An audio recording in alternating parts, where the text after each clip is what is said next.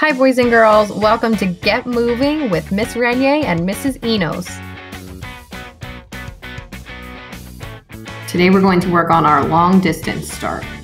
So this is the kind of start you would do for a longer distance run, and you're very familiar with this, but I'll just give you a couple of reminders. When you're running, you don't need to go down to take a sprint in the beginning. When you're doing a longer distance, you don't want the beginning of your race, the beginning of your run to be the fastest. You want to kind of be slow and steady, try to keep the same pace the whole time of your run. I did forget to mention, for the short, quick starts, at the very end is when you really want to pump it out. You don't want to slow down once you see that finish line. You want to go as fast as you can over that finish line. So now here with the long distance run, you can just start out, and when somebody says go, you're going to run. So maybe, give yourself more distance than the short one. You don't have to time yourself, but just I want you to learn and be thinking about how you're running, your elbows in, your O to nose. Okay, so that you can last a long time. You don't want to, start fast. You don't want to end super fast. The middle should be even.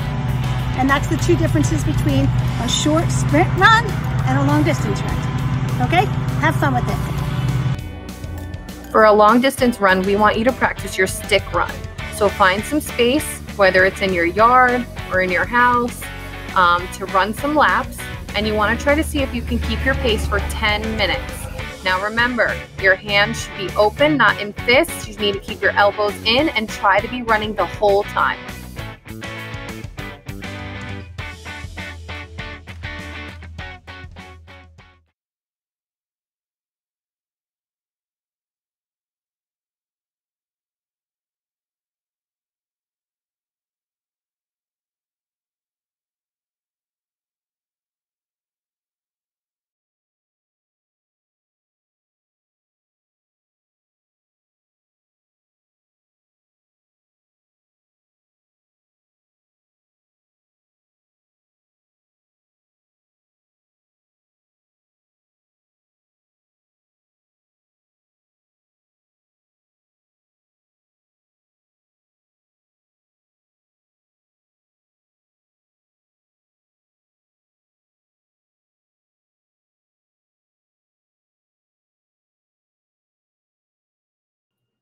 So for your assignment today, you're going to practice your start 10 times with just one step.